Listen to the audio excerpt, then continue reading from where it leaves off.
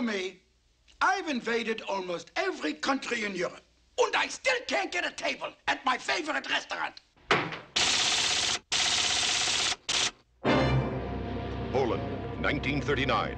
German troops are massed at the border, waiting to invade. But meanwhile, at the Bronsky Theater, Frederick and Anna Bronsky are singing the #1 hit of Warsaw. Jak się topić, to się topić, sweet Georgie Brown. Then, suddenly, Germany invades Poland.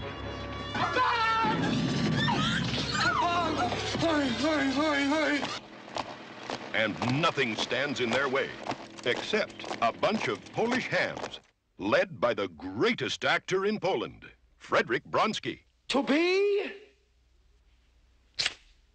or not to be?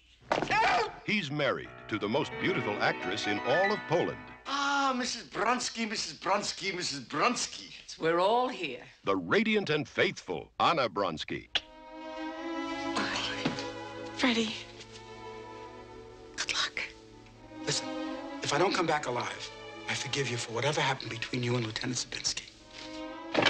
But if I do come back, you're in a lot of trouble. And he's suspected of being a spy by Colonel Ehrhardt, head of the Gestapo. Well, it looks bad for me, doesn't it? It doesn't look good. You can murder a man, kill him in cold blood, but you can't kill him.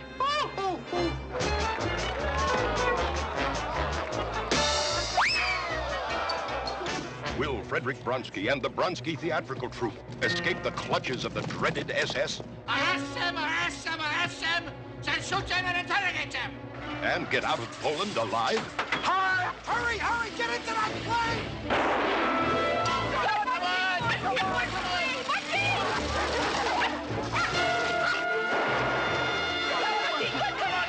Find out when you see To Be or Not to Be.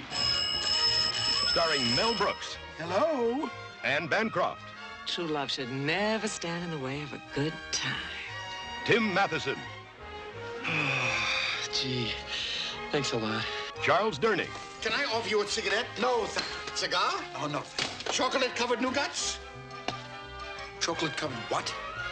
Nougats. And José Ferrer. Hurry back. You're drooling. So whatever you do, folks, don't leave home unless you're coming to see To Be or Not to Be. That is the movie. He'll be waiting for you.